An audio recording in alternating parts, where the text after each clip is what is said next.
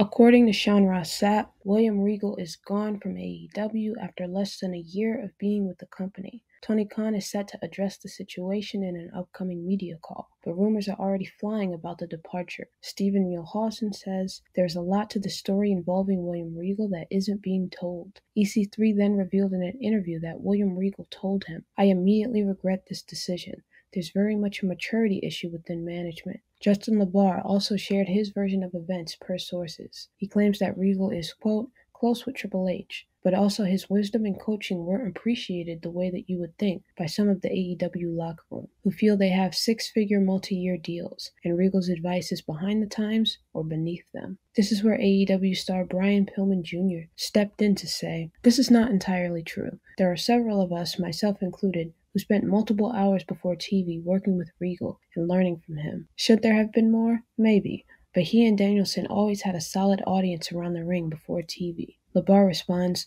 "I'm glad you're speaking out because the biggest of what I said was some. If you or any others were picking his brain, good on you and best of luck." Pillman Jr. replies again with, "I know you said some, I just didn't want the narrative to be that he was just standing there preaching to the air. Some days there would be 10 guys out there soaking it in. Some days it would be me, Wheeler, and Lee. I didn't mind when his attention wasn't spread thin." LaBar pretty much ended the exchange, projecting great things for Pillman Jr.'s future, and the two settled the conversation amicably. As more and more stories come out, it's becoming apparent that William Regal leaving AEW had a lot to do with his time in the company, not just his affinity for HHH and WWE.